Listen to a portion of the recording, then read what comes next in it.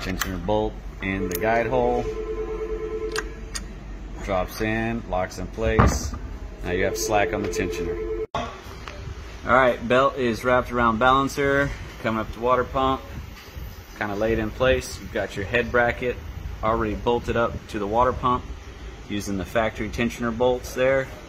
Then you've got your silver metric bolts we provide to bolt it to the cylinder head with your round aluminum spacer and your big L-shaped spacer going against the head. Now you're ready to drop the blower down into place. Blower's hanging, get your D-spacer back in there.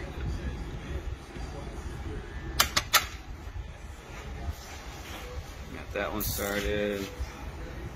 Got that one sitting down there.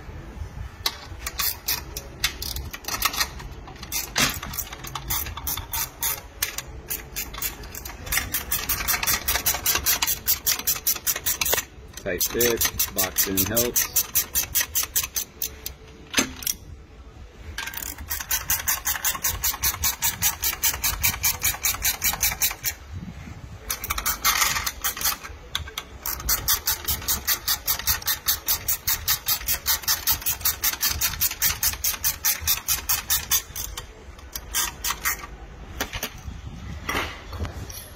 Now you can put your last swing tensioner into place.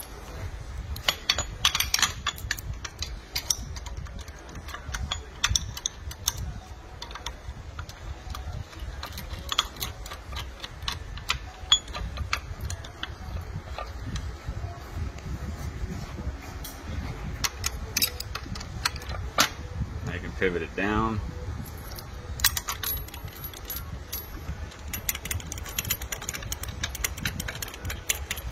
Get your other bolt started for the slot. Get some tension on that baby.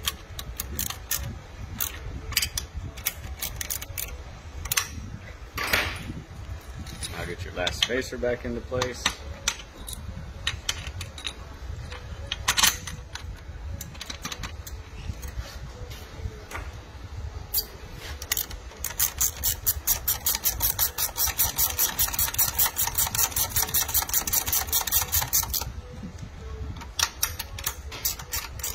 These thread into aluminum.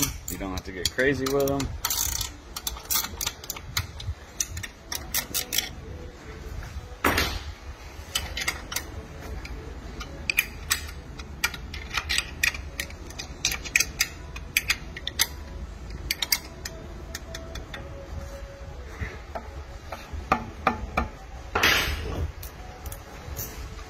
Now you go back to the bottom.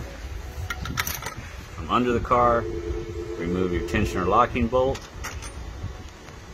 Now you're preloaded.